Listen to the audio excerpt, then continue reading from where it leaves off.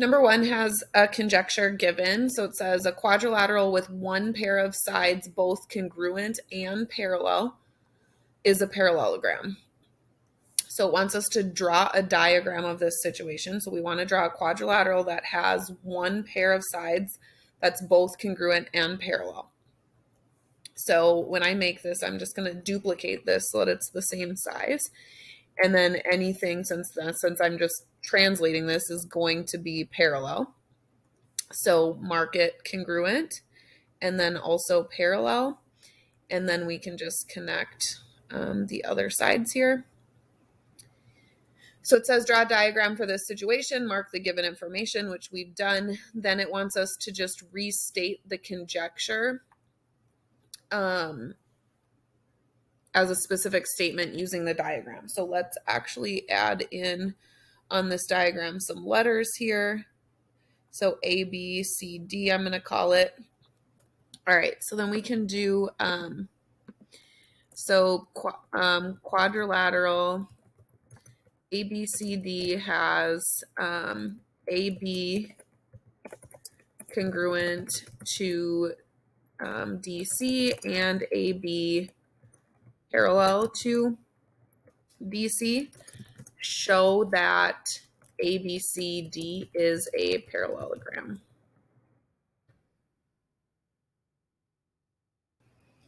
Number 2, in quadrilateral ABCD, AD is congruent to BC. So AD is congruent to BC and AD is parallel to BC.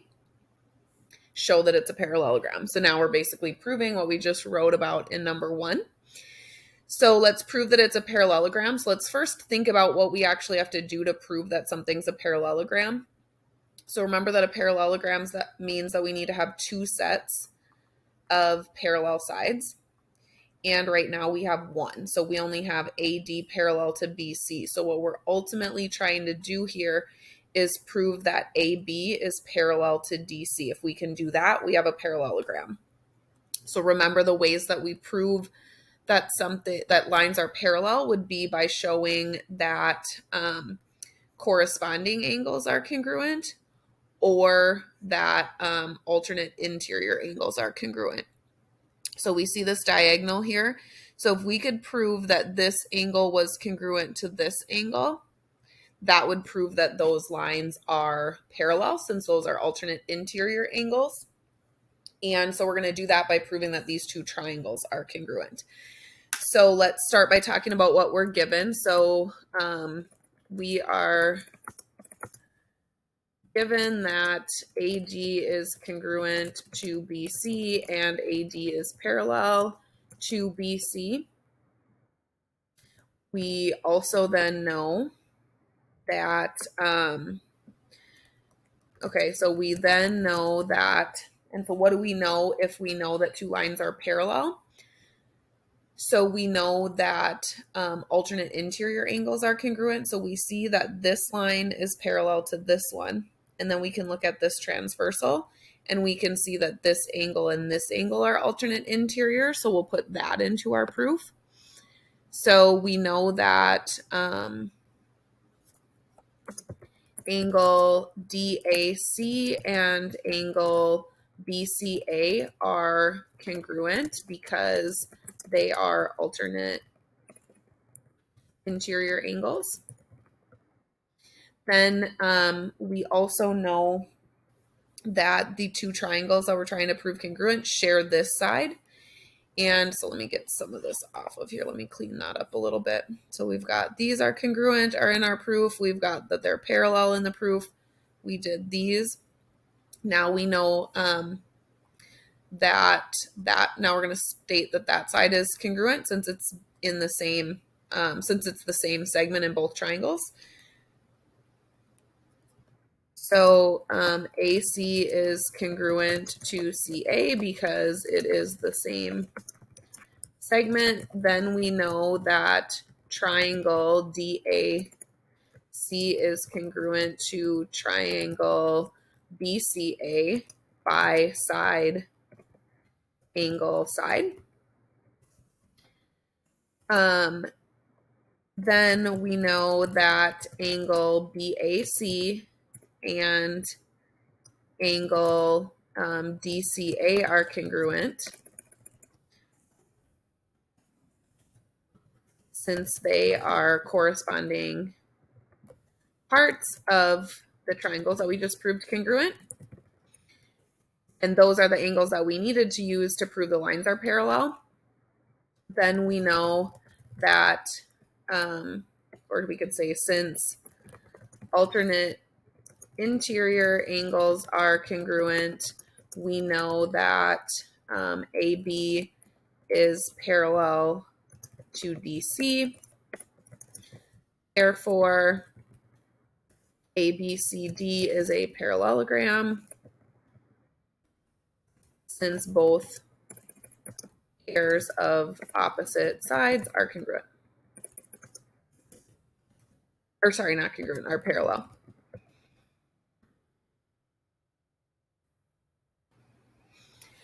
All right, number 3, ABDE is an isosceles trapezoid. Name one pair of congruent triangles that could be used to show that the diagonals of an isosceles trapezoid are congruent.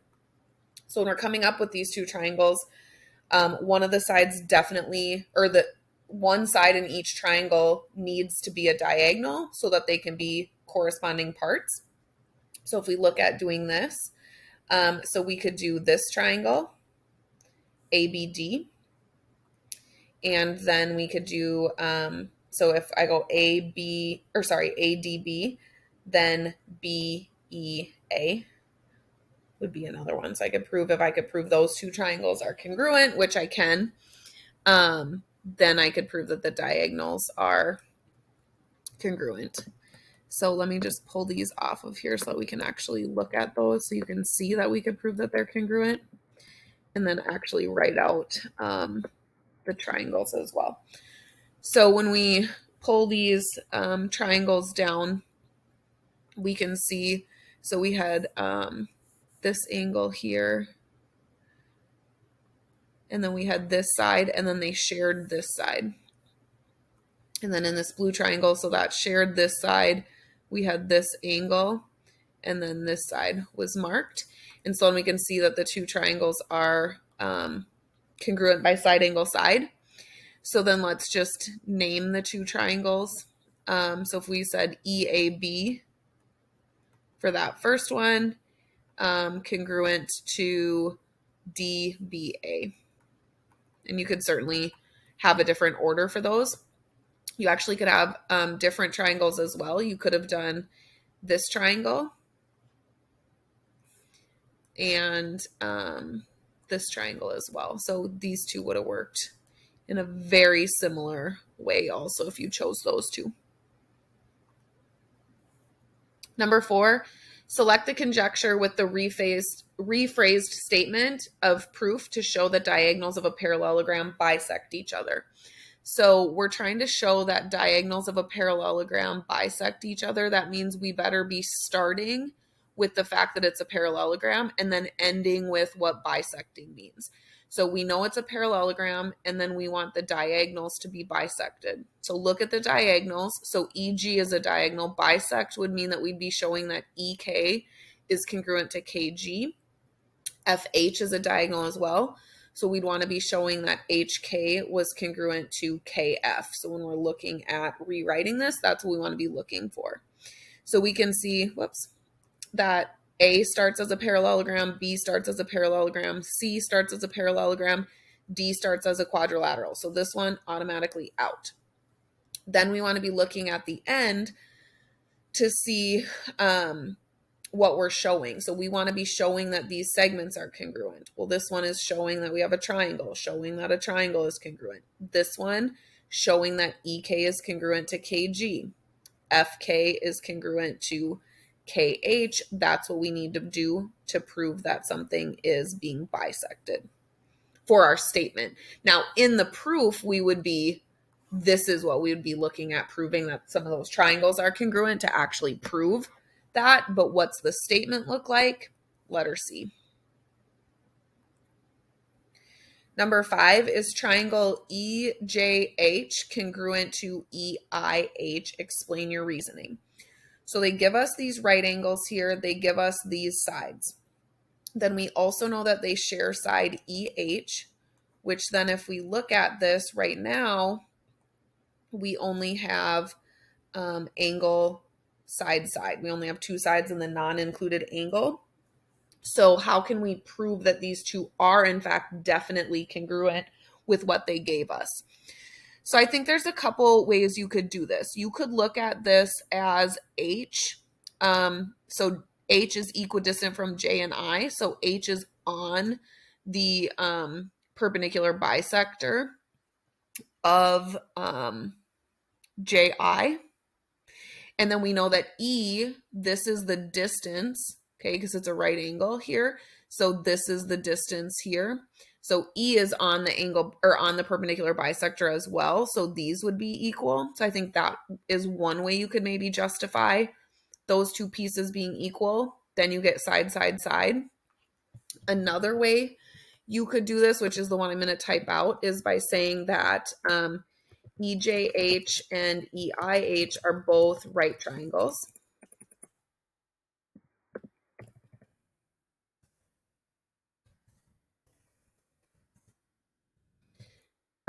That have the same hypotenuse and leg length.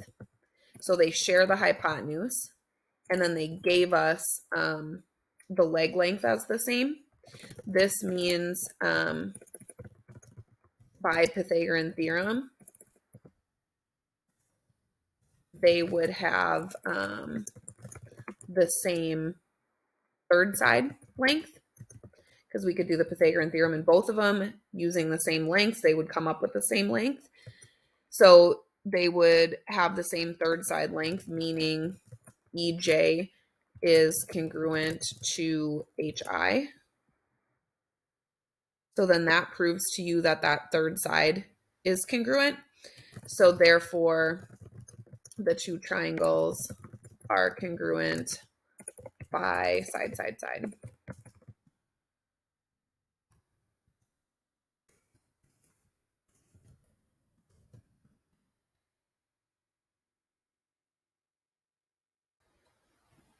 All right, number 6 says select all true statements based on the diagram. Segment DC is congruent to AB. Those arrows mean that they are parallel, not congruent. DA is congruent to CB. We can see these tick marks, so we know that's true. DC is parallel to AB. We know that's true by these arrows. DA is parallel to CB is false. Angle CBE, this angle down here, is congruent to angle DEA, this one here. We know that is false. CEB, so this one here, is congruent to DEA. That is true since they are vertical angles. Number 7, which conjecture is possible to prove? So the 4 angles in a quadrilateral are congruent to the 4 angles in another quadrilateral, then the 2 quadrilaterals are congruent. So if we've got 4 congruent angles in a quadrilateral, does that force them to be congruent? And we can come up with a counterexample to this pretty easily if we look at a rectangle and a square. Each of these have 4 90-degree angles, and they are not congruent to each other. So this one is false. If the 4 sides in a quadrilateral are congruent to the 4 sides in another quadrilateral, then the 2 quadrilaterals are congruent. So if we've got the sides being congruent only, and so you could look at a rhombus, and then you could look at a square, all having the same side lengths, and they are definitely not congruent to each other. So that would be false.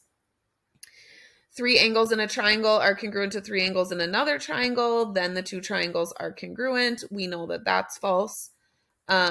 And if I just look at an example here of a triangle, so let me just make one like this, then I can duplicate this and it'll leave the angles the same. And I can see, so this angle's the same, this angle's the same, and this angle's the same, but these 2 triangles are certainly not congruent to each other since one is larger, so that's false. 3 sides of a triangle are congruent to 3 sides of another triangle, then the 2 triangles are congruent. This is true. That would be the side triangle congruence.